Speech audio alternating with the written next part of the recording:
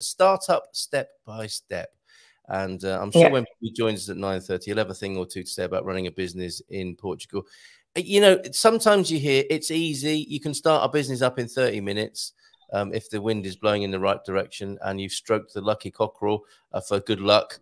And then other people are saying it's taking forever. And this is a nightmare running a business here in Portugal. I'm more at that end of the spectrum. It kind of depends, which is a very Portuguese way of looking at things, isn't it? It depends.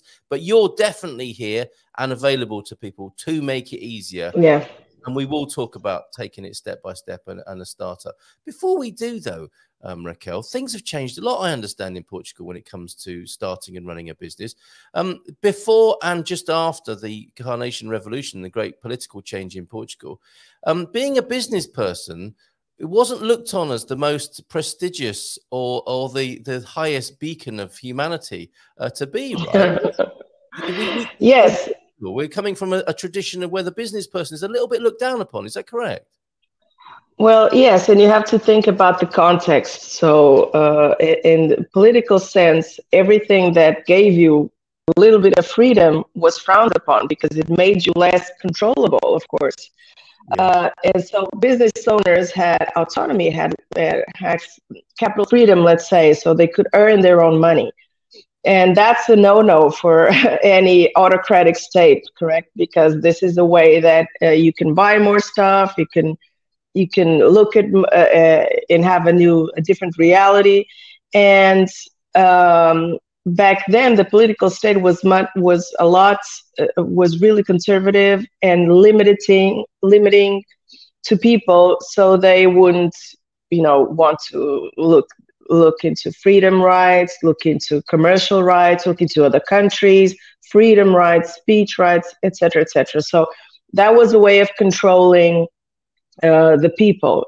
So anybody who had an activity that was able to proportionate freedom or more money was frowned upon. And even if you did have some money, and also, you have the few families that owned everything, co-helped by the state and the government and so forth. So of course you had all of that kind of stuff.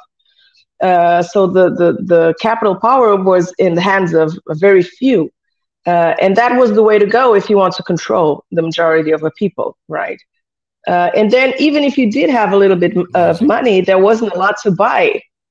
There wasn't a lot available to buy. We didn't even have Coca-Cola until, the 80s.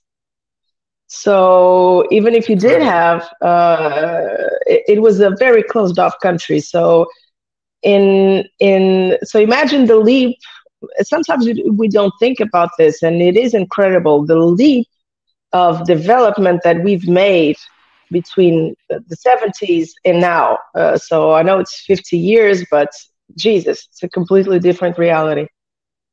And it is interesting to acknowledge and note that, I think. 50 years does sound like a long time, which will, of course, will be celebrated next year. And this will be part of the reflectiveness, I suppose, won't it? And contemplation of what's happened since then. But for a culture, for a country, 50 years isn't, and for human beings, it's not a long time, is it? And this is, I suppose, what we're talking about this morning is being part of that change with how business is seen and created. And it's fascinating you say there that there were, of course, there were businesses. Human beings are essentially trading creatures, aren't we?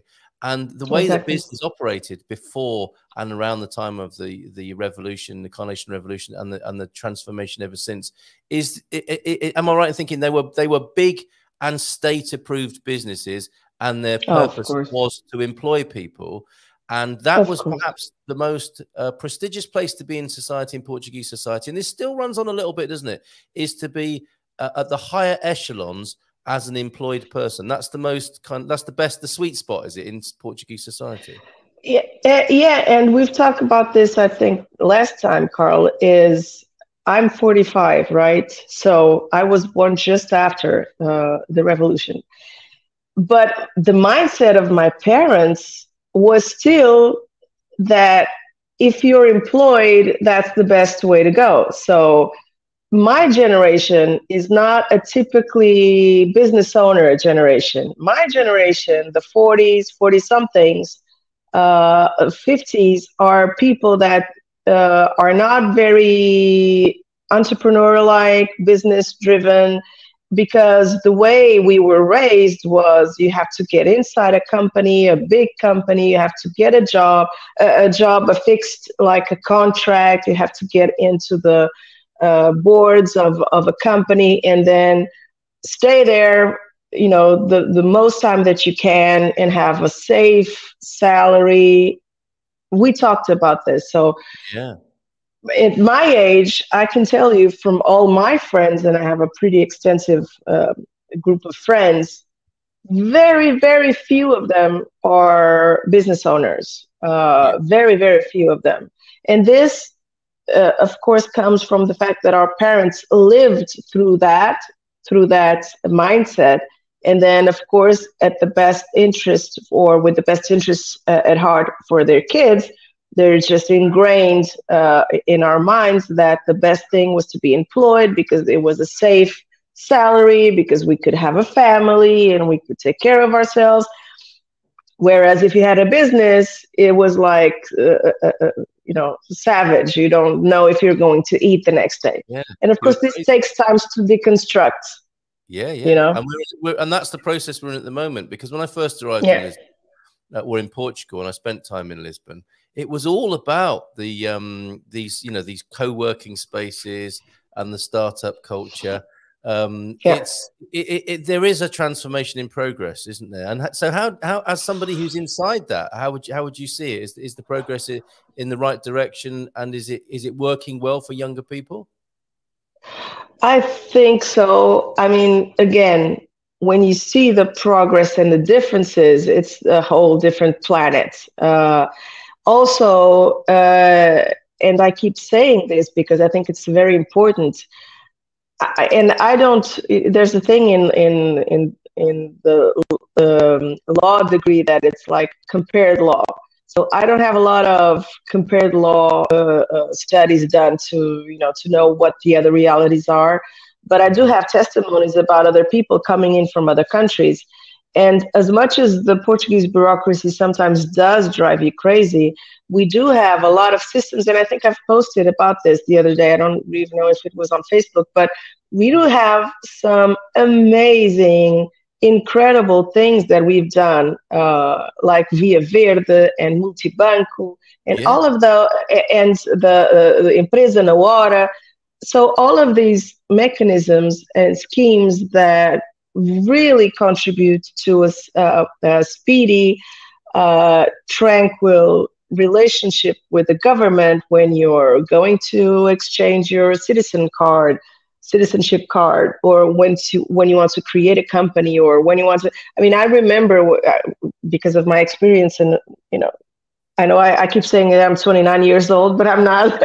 And I remember 20 years ago, my nephews are trained to say that I'm 29 years old. But anyways, I remember 20 years ago creating a company. It was like you had to go into an office with like old people in brown jackets and stamps, and like, this is very hard. This is a very complicated thing to do.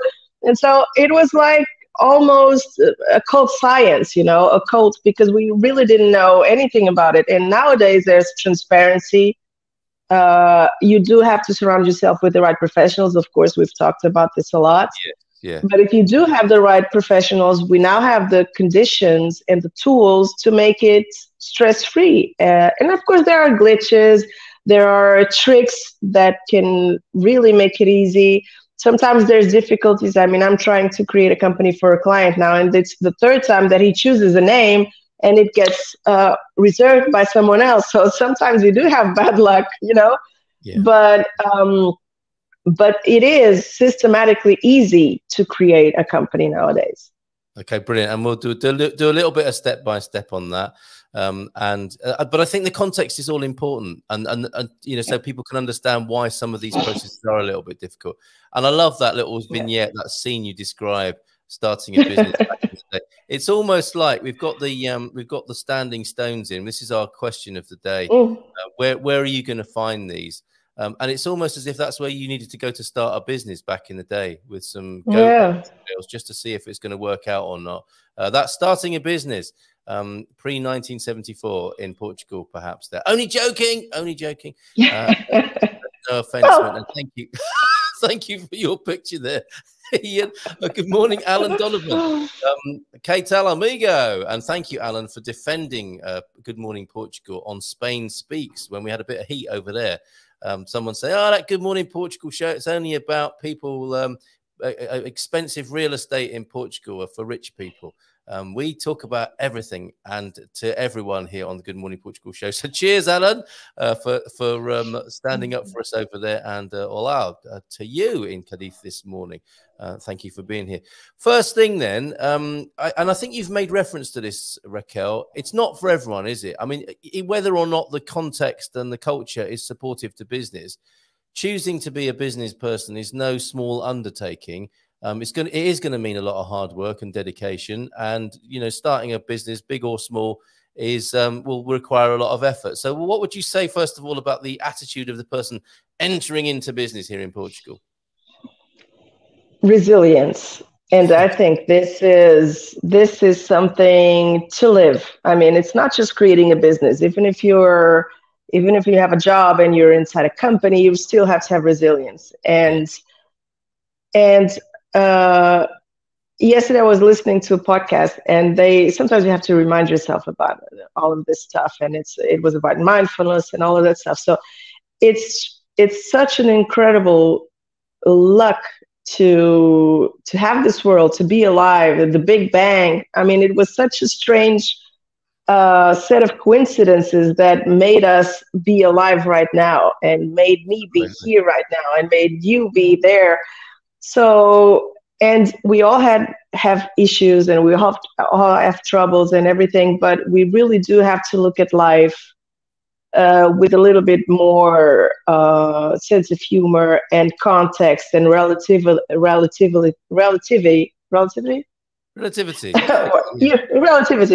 about what it means to be here. And 20 years from now, we'll not remember a single thing of the stresses that we are now facing. I mean, surely none of our daily stresses and struggles. So I would say go for it.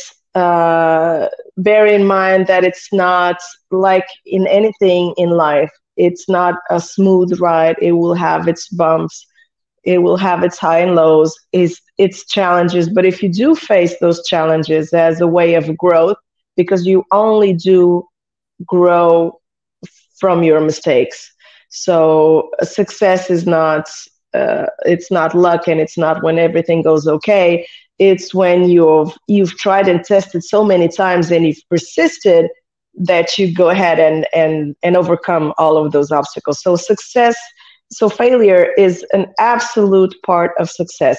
And if you do have this in mind, you face all the challenges that come across in a different light. So you take them as lessons, and you take them on board as positive things. And having said that, just think things through, but don't be frozen by the prospect of fail, okay? It's not going to be the end of the world. You will wake up the next day, and if things don't turn out all right, you'll have another day. So resilience, grit, and passion, I think. I love it. The RGP there. Yeah. And I think we could say in one sense it's not for the faint-hearted, but it's also a way of getting a stronger heart and experience of life, isn't it? Is to enter into this. And of course, if we bear in mind our demographic for a moment, some people would not have bothered to watch the show this morning because they think they don't want to start a business. Now, I think that there might be a lot of people who've retired to Portugal. And me, when they first retired, they thought, that's it, I'm done with the office. I've worked all my life. And they think to themselves, that's it, I'm just going to eat pastel de natas and play golf, drink gin and tonics and so on.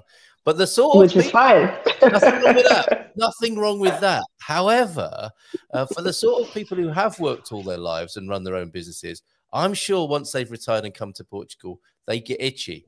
And there is a cream available for that. No, only kidding. They metaphorically itchy and think to themselves, oh, wow, I could start a business now. And it doesn't need to be an amazing, you know, world-changing thing, but I've just got a little idea. And so I think there is a little bit of a curve of people who have written off ever working again.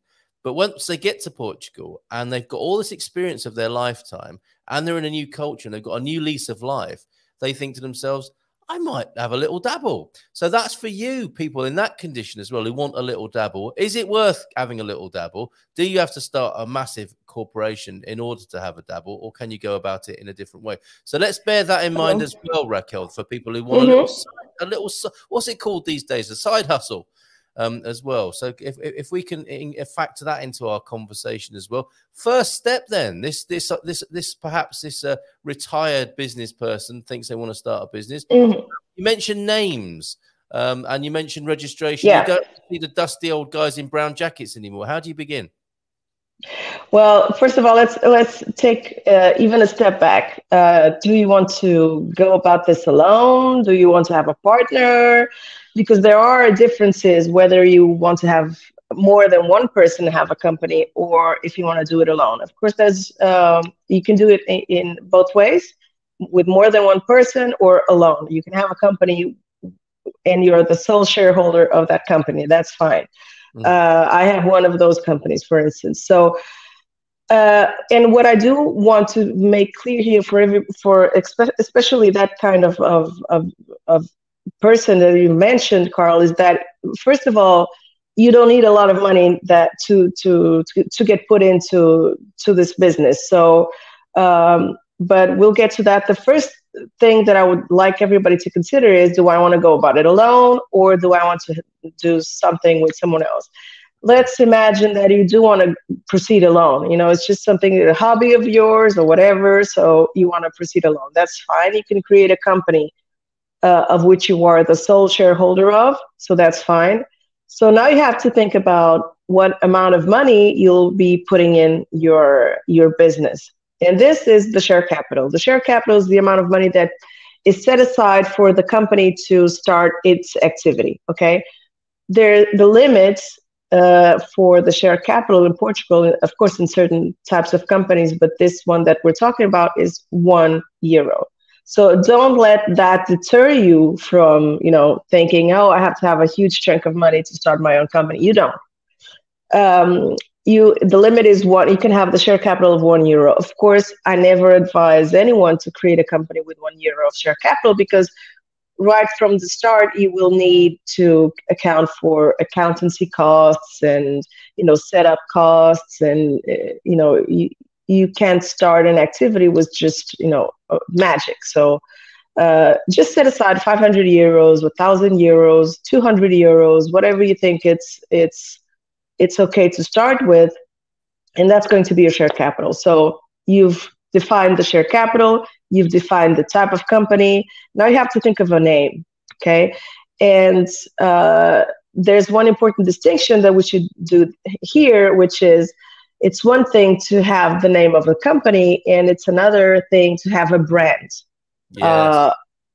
Okay, and this is a very important distinction, because the easiest and fastest way to create a company is to choose a pre-approved name. There's a list of pre-approved names that's made available by the government, and if you choose one of those names, you won't take the time for them to approve your own name. So that will cut like 2 or 3 days of the approval time. Okay. So don't worry too much about the name, because then you can register a brand, and that name of the brand is something that you really do have to be mindful of, but you can register that to your company, okay? So let's set the example of Good Morning Portugal. You can have a company name, Sardinhas em Lata, Unipessoal Limitada, so LLC or whatever you want to call it. And then you, Carl, would register the name Good Morning Portugal Show onto your company, okay? So 2 different distinctions that I think it's important to set. And it is important, isn't it? Because in the way that I understand, some people were cyber squatting domains. When the domain name thing first occurred, some very clever tech people thought, well, hold on, if I buy Coca-Cola.com, they're going to want to buy that off me. because they can't use it because I've got it. And this happens with brands, doesn't it, in Portugal? Yeah. And I think this is going on at the moment, where people have registered the brand, and it's someone else's brand, but they haven't registered it. So the newcomer can do that and could stand to make a big killing off the company. They're holding it to ransom. They're cyber squatting in that way that people did with domains. So it is important in many ways, isn't it? If you do have a brand, to protect it yourself, to stop someone else coming in and blocking you effectively from using your own hard-earned social capital, business, your brand capital, if you like. Precisely, your goodwill, yes. There are a number of ways. I mean, you can pre-register even before you create a company. Like if you have a great name that you really wanted your company to have that name, you can pre-register. And if you do pre-register, of course, you find out if it's available or not immediately. So you can adjust your expectations. You can have different ideas if what you want is not available. It's a pre-exercise that can be made. You can pre-register, and then you have 3 months to create a company. And of course, you can extend that period for another 3 months and so forth. So there are sites, government sites, where you can see the probability of getting approved, of your name getting approved, based on the businesses that are currently open, the similarities. So you can do these types of tests before you advance. And it's an important thing to do because it sets your expectation level. Okay. Very good. And I think that's the right link for registering your brand. Yeah. If you're bringing one to Portugal, you go through the government department and register that. So thank you for that distinction between the brand itself and the trading name. And if you do choose one of the Portuguese pre-approved names, there are some great names there, aren't there? Like the Pink Electric Flamingo Company, and some. Did they have some fun? Did they have some fun thinking those up? Probably. I would certainly mess up a little bit with, I would go crazy a little bit with those names if I was the one in charge. Were they anticipating a wave of exotic dance clubs opening up? I never know. Right, okay. Right. Exotic flamingos. Yeah, so with them, and also, just to rewind a little bit, if you don't want to start a company, you can still trade on the green receipt system, which I think is one of those technological things we referred to earlier on. So yes, you can start a company, and that's what you're talking about, but you can also register your activity. That's a key phrase here, isn't it? Registering an activity. That's what the Portuguese registering an activity. Yes. Now, you can go the company route, which you've begun to talk about, or you can use the online system through the Finanças portal. And good luck with that. It's not impossible, but you will need some help with that. And then you can just issue invoices to the people who you do work for. And for the retired entrepreneur who might want to do a little bit of consulting, that might be the perfect option for them. Yeah, for sure, for sure. It's much simpler, of course.